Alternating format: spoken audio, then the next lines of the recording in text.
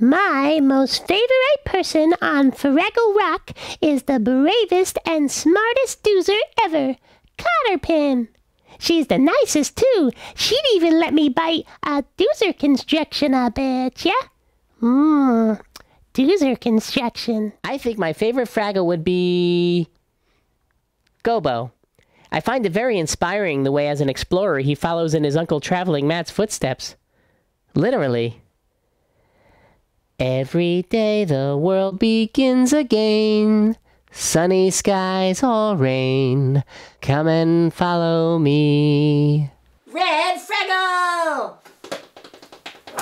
Whoopee! Ladies and gentlemen, yes, you sir and you madam, step right up and allow me to talk to you about Convincing John, the greatest Fraggle to ever Fraggle.